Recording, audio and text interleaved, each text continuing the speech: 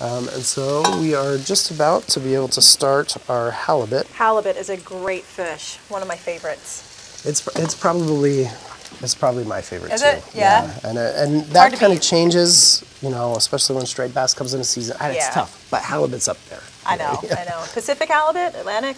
You know, I actually like them both. You have to be careful with where you're getting it from. You know, as they're regulating the fisheries, I actually like East Coast better. Yeah? I feel like it's a little bit more moist when you cook it, where the West Coast can be just a touch. Yes. Yeah.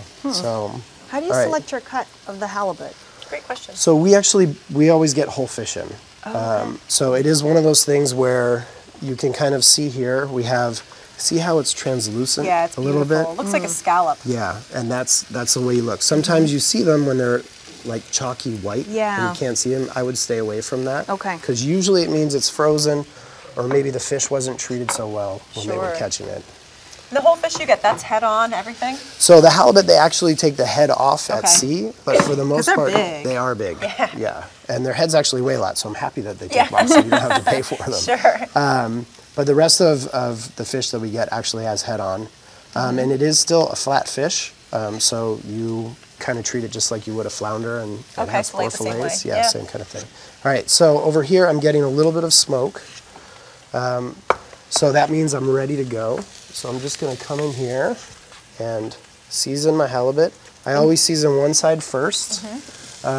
I'll season the other side in the pan before we're ready to flip it over.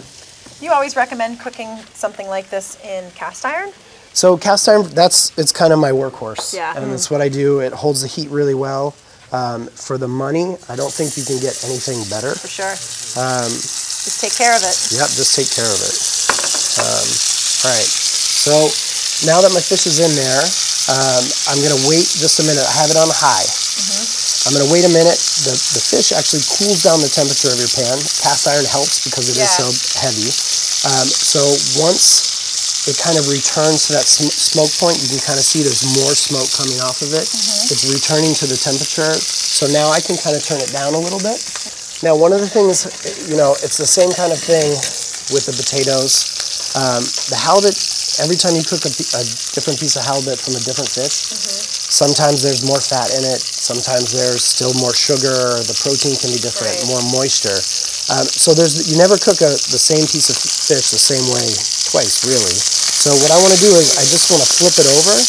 I get hot spots in my pan, so it's searing on one side better than the other. This will also tell me, see how this side is not as caramelized as that side? So what I'm actually going to do is I'll switch spots, okay? And I'm still going to kind of spin that guy around. One of the things, sometimes it'll caramelize right away, which means I have to turn my temperature down. And sometimes it takes higher heat longer. So this is kind of cooking very nicely, so I'm just going to kind of let it go at the temperature that we have. Halibut, you want to cook that all the way through, right?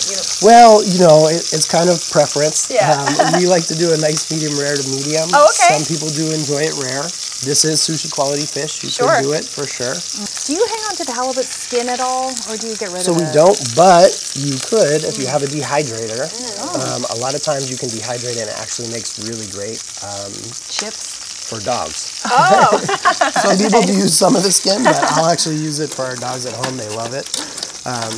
And that's a little bit more time consuming, but that's what we'll do. All right, now we'll come back to our fish. So basically we're trying to cook it 3/4 of the way on one side, so you get that really beautiful sear. So I'm going to come in. You can see that color around the edges. Yes. So I'm going to season it now. That'll pull some of the moisture out. Then what I like to do is, and if you would like to grab like maybe 2 thyme sprigs over there, add just a little bit of butter. Now you've noticed this is the first butter that we've used. Yes, it is. This will crackle a little bit, so just be careful. I'm actually going to turn the heat off. I'm going to add a few drops of sherry vinegar. And that thyme smells so good. A few drops of lemon. Lemon, nice. And then we're going to come in and flip her over. Oh, that is gorgeous. So well done. We have a really nice seared halibut there.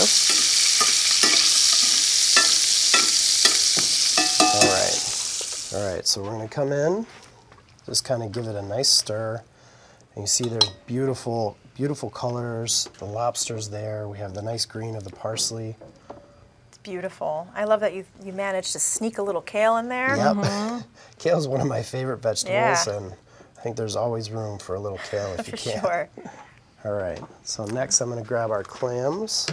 Oh my gosh, that does Yeah, it's smell. It beautiful. does smell smoky and bacony Yeah, now it's that you kinda brought that really- up. Yeah. All right, so we'll drop our clams. I usually just like to kind of put them right around the outside.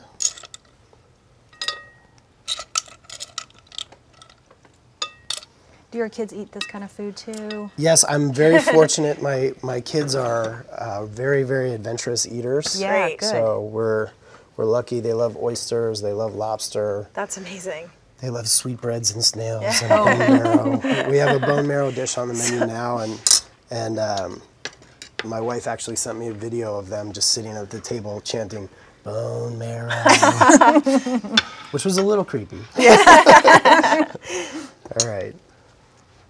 So we're gonna go ahead and add That's a little beautiful. bit right there. This is where we have a little micro radish that we can kind of sprinkle on. And just for fun, if we want to do it, we can just do a little Why not, right? of the bonito flakes Let it kind of dance. around and let them dance around a little bit. Awesome.